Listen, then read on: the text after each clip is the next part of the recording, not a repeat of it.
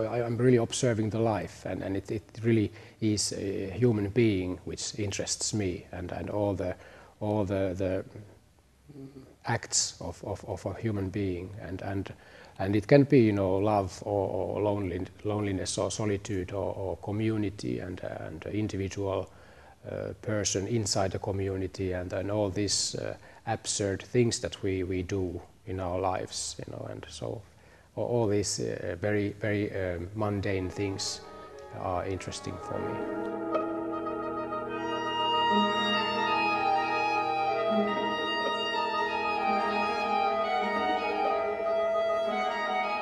Hunt is, of course, it's a very personal, it's a solo, and it's a solo for Stravinsky's Rite of Spring,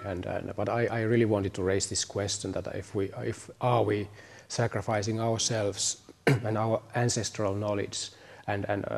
our traditions and everything for the sake of all this attractive new information and media,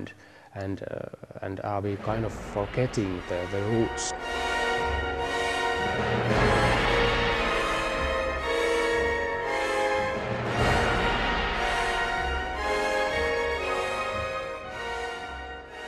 Also, the other thing was also I was kind of studying of myself getting old. So it was also this kind of reflection of a dancer getting older. So what happens, and that's why I brought in this kind of dying swan image in a way, that it's a kind of myth in the world of dance, and you know, this eternal dilemma that when you feel that you are at your best and you could give your best, then the outside of society thinks that you are old and you should get pensioned. I felt that it needs an outer force, a bigger force, or something which could be equal with the power of the music, because one single person is clearly a loser if you and sacrifice in a way from the beginning, and I wanted to find, you know, this what would be this new media presented in the piece, or this evil, or